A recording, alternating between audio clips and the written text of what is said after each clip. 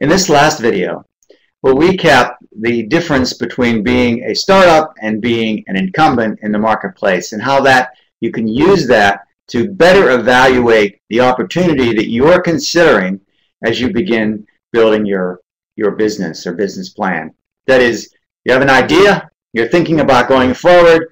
How do you think about whether or not to do this? Just from the opportunity perspective, how does one evaluate it going forward in the context of the industries that you're looking at? In sum, we talked about this two videos ago. Certain things favor existing firms. They're on a learning curve. They know what they're doing. They do it every day. They have a reputation that you have to build from scratch. They have a positive cash flow that allows them to be more responsive to changes and be able to do pricing actions more quickly, hire new people, all sorts of things. They have economies of scale, so they can operate on a marginal cost perspective. And oftentimes, they have a tremendous amount of complementary assets. People doing maybe professional service, people doing sales, selling other products and services, things that can support them, support the product. You have to build all those from scratch. They already have those. The good news is we also have some advantages of a startup.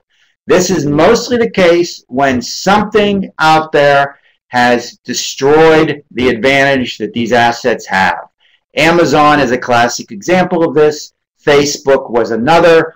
Google was another. There are many cases where some new change in the industry, electric cars, for example, that levels the playing field and allows us to compete more evenly. The best way to do this for a startup is with a discrete product, some specific product that you have control of end to end, that you can sell directly to the customer. And from that sale to the customer, you get immediate feedback about how to improve your product's features and functions. This is generally best implemented when what's necessary to achieve the objective is some kind of human capital. Creativity, it could be, for example, fashion, it could be, for example, music, it could be software engineering, it could be ideas of some kind, something that you get a bunch of people together to form a group of people or a group of a creative project that goes and does something that is discrete and can be sold end to end. Some new product. A video game is a good example of that. Software product, apps for phones, some new application on social media, that sort of thing. Human capital. Why? Because you could recruit that among your friends. So here are the key ideas. Large companies tend to be stuck in their old way of thinking. In addition to this, they have to protect their current customers. They don't want their current customers shifting over to this new way of doing things. They want to continue to support them. And in fact, the customers don't know. They don't want to change either.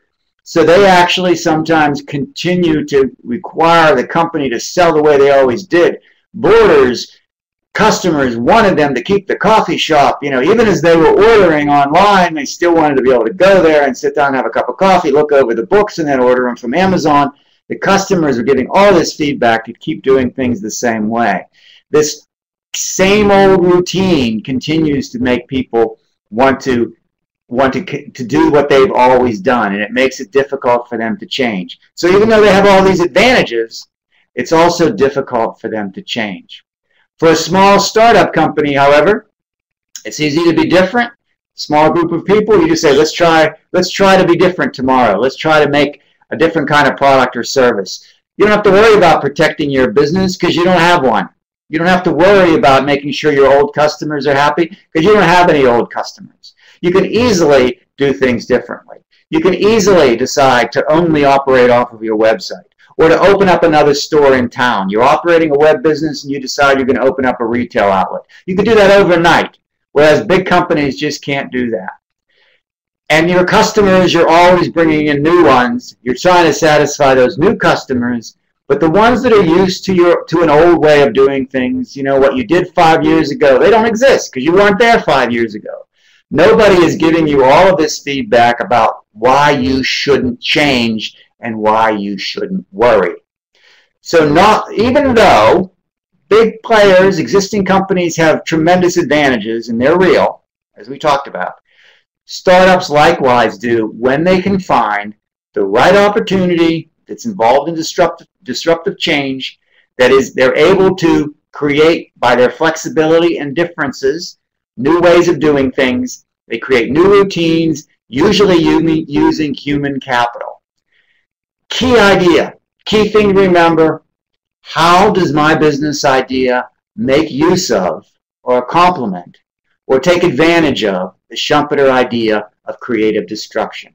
If you can identify how your idea for a business is related to this creative destruction that goes on periodically in the economy, and why what you're doing is going to create a new way of doing things in some manner or form, but something people have always done. It's just a new way of doing it. You can show that creative destruction.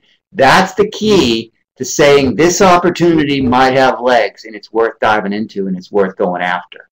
Creative destruction creates opportunities for people like us, the small guys, that have a desire to change the way we live, to change the way we live for the better, and by the way, to make a lot of money doing it. That's how you evaluate your opportunities.